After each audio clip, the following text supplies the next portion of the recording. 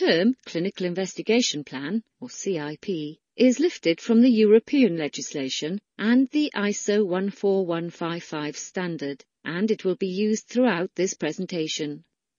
This particular term may not be frequent in some parts of the world where the term protocol is more often used. We will be talking about the same document, but it is important to note that in some parts of the world the term Clinical Investigation Plan may not be used, or it may be used for designating a full clinical investigation submission file.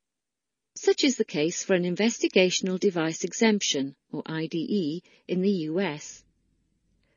As this course has been written to address global clinical investigation plan writing, there may be other definitions used throughout the presentation, which again may not have the same meaning or may not be used in some countries. These will be highlighted as much as possible as we work through the presentation. According to the ISO 14155 standard, a clinical investigation plan is a document that states the rationale, objectives, design and proposed analysis, methodology, monitoring, conduct and record-keeping of the clinical investigation. The definition provided in some countries' national laws and guidance documents may not be exactly the same, but are likely to differ only slightly, as a clinical investigation plan would need to have all this detail, no matter which country you are conducting your clinical investigations in.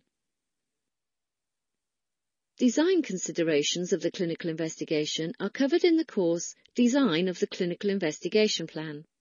However, it is worthy to note that the contents of your clinical investigation plan should reflect design considerations, including those that adequately allow the investigational device to be assessed for its suitability for the intended purpose and the patient population.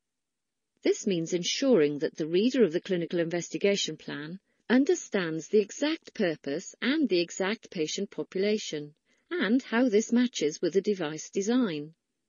The overall contents of the clinical investigation plan should reflect a design which brings results that have clinical relevance and scientific validity and support the clinical investigation objectives.